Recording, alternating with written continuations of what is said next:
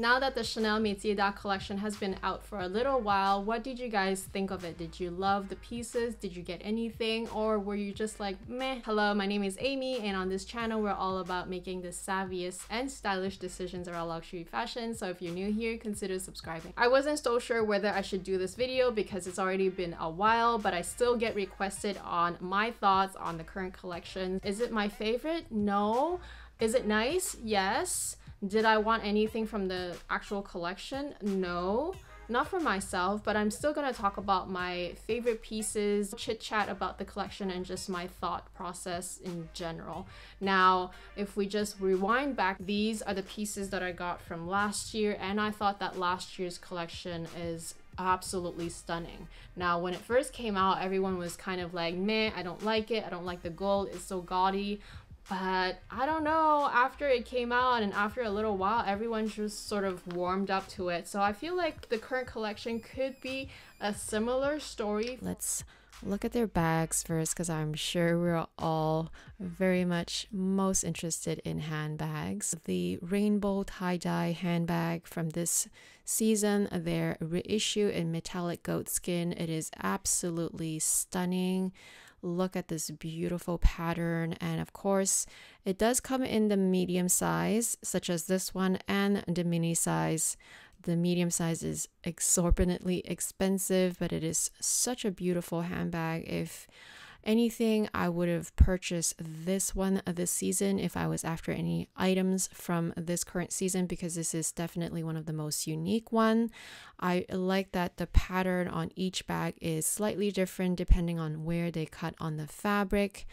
And also this current season, they do have this metallic crumpled calfskin in this beautiful champagne gold color.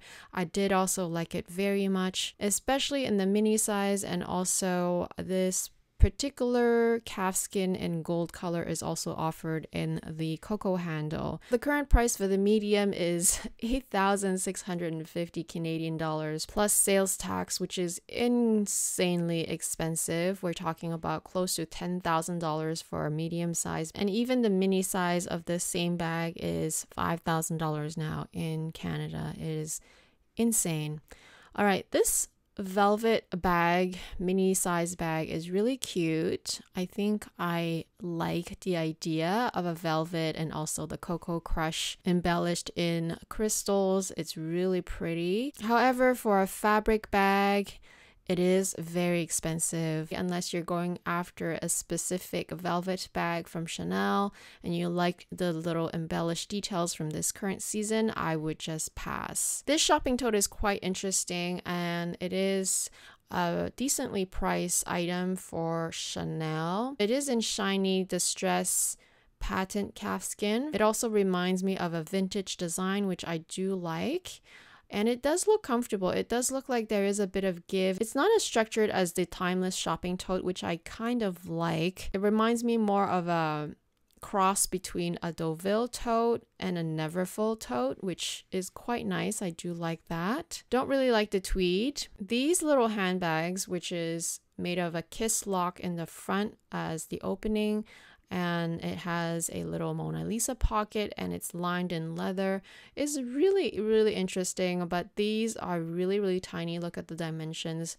These are definitely novelty bags, so unless you're after this particular design, then I would also skip it. But it is a really interesting little design that they have from this runway. This is the larger size, which I don't like, but it is more practical. However, look at the price. It is insane. I don't know if I would spend that much money on a seasonal runway piece. Now, these boxes of minis are all the rage this season.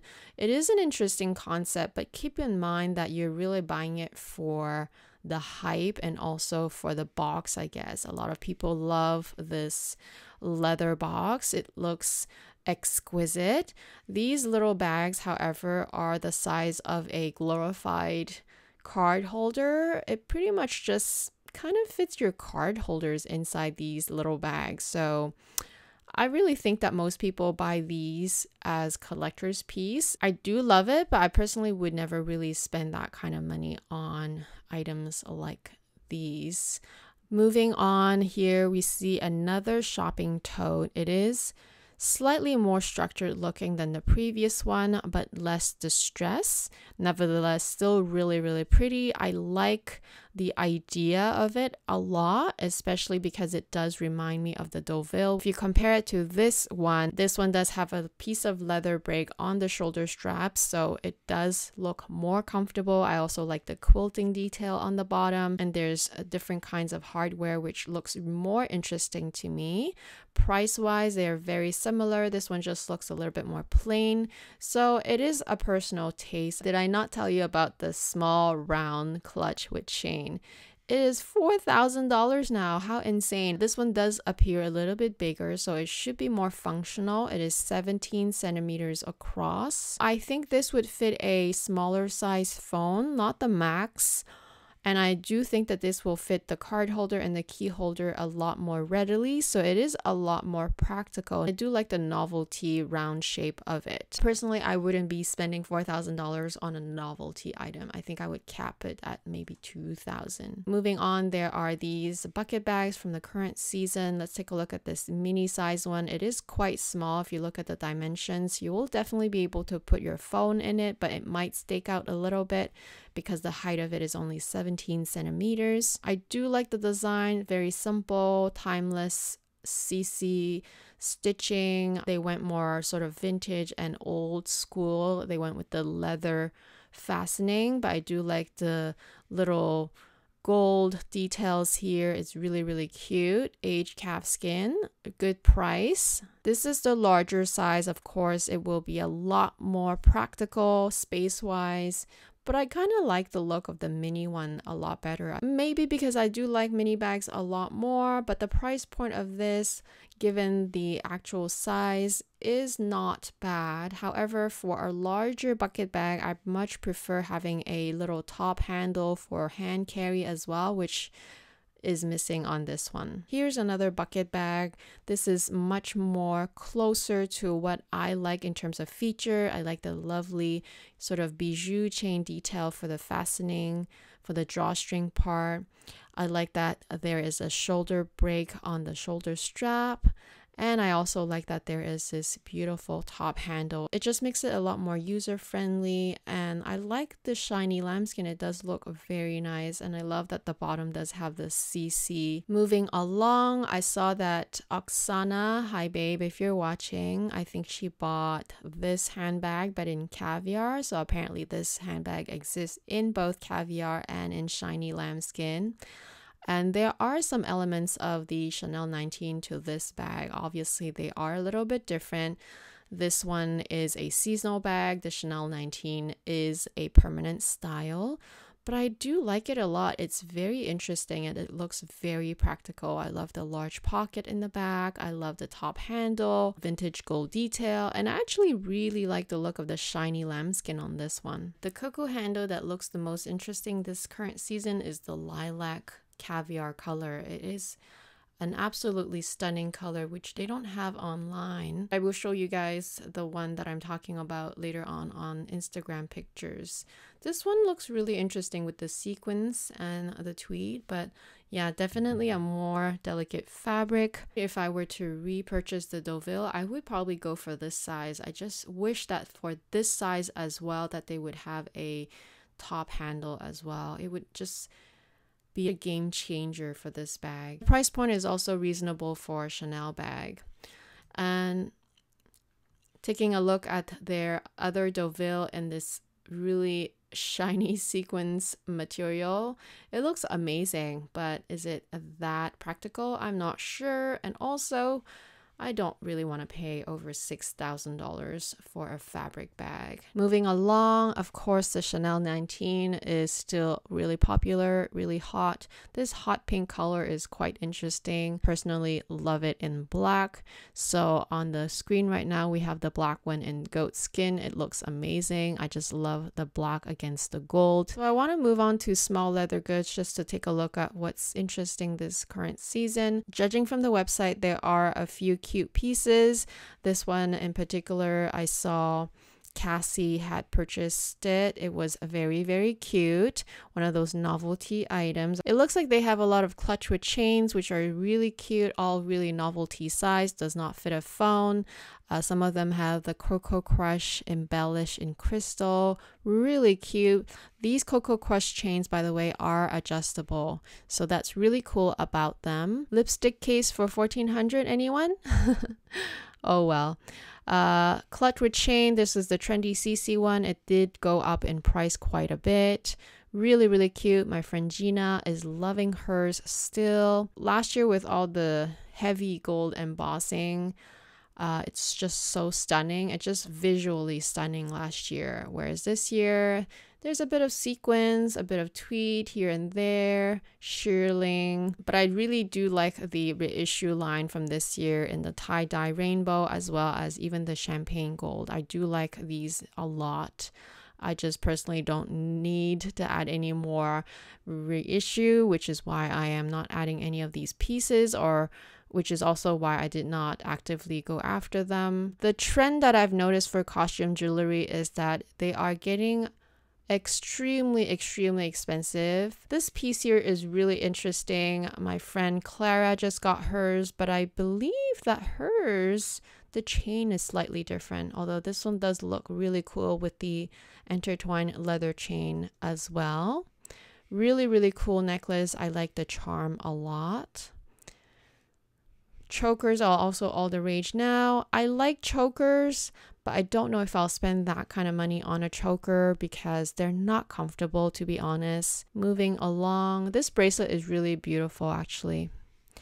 All pearls, really pretty. I won't buy it myself, but it is really pretty. I am very attracted to it. The pieces that I think has been the most popular this season are these earrings. They are so stunning. They are large dangly CCs and they are just beautiful. I mean, they're simple, and the price compared to everything else that you see on their current collection is just the most reasonable. However, I do want to point out that the posts on some of Chanel's earrings are tapered. What I mean by tapered is if you look at the pin, it starts from here, which is the slimmest, and then it tapers to the thickest part closest to where your earlobes would be situated, which is an uncomfortable fit for me. So I do want to point that out. This choker necklace, however, is so stunning that I might also myself make an exception at buying this one.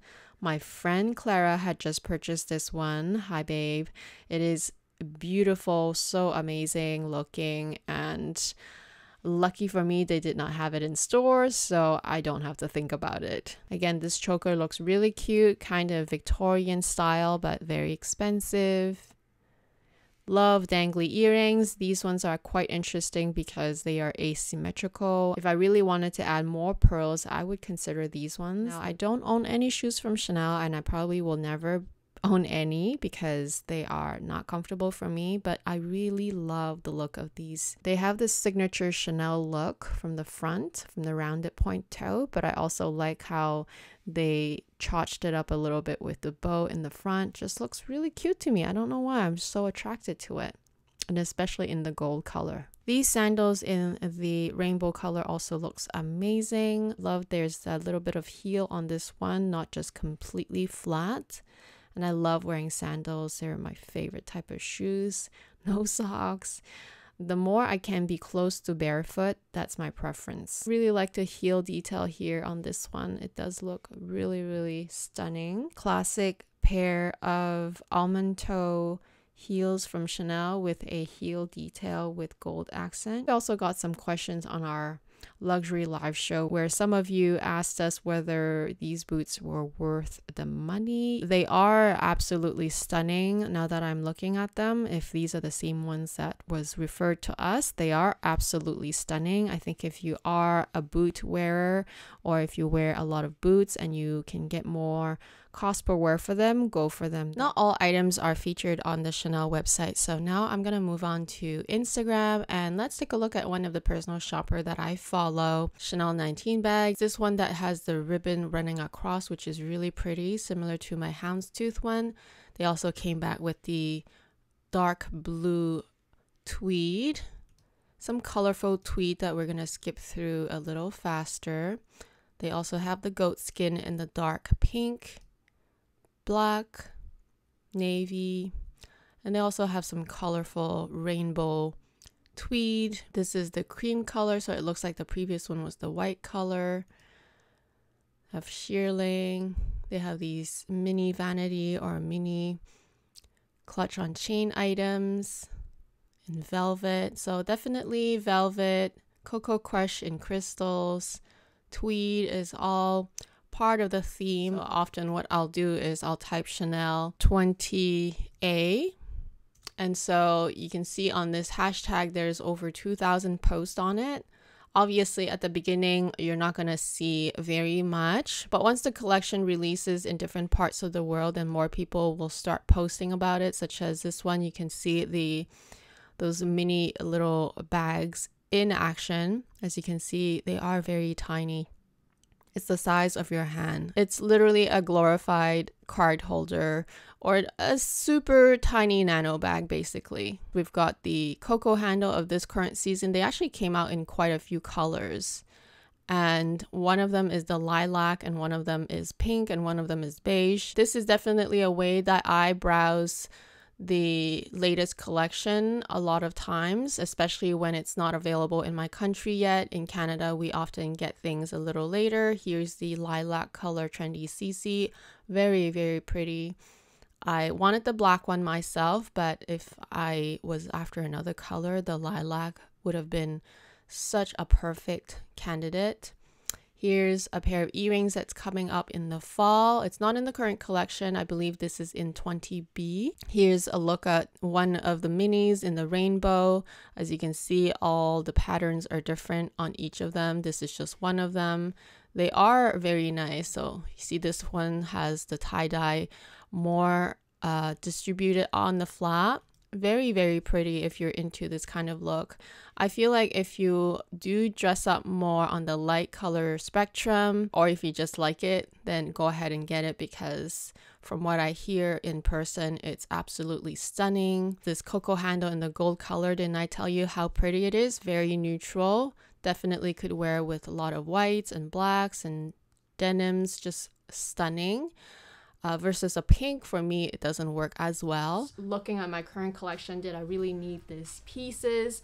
The answer is no, although I did wish that I did get those big earrings, but they were not available in my store, and the only store that had them was from Toronto. I couldn't get a hold of them, unfortunately, so that was that. Did you end up getting anything from this current collection? Let me know down below. Thank you all so much for watching. If you're brand new here, I would love to have you back, so please consider subscribing. Have a great day, and I'll talk to you guys very soon.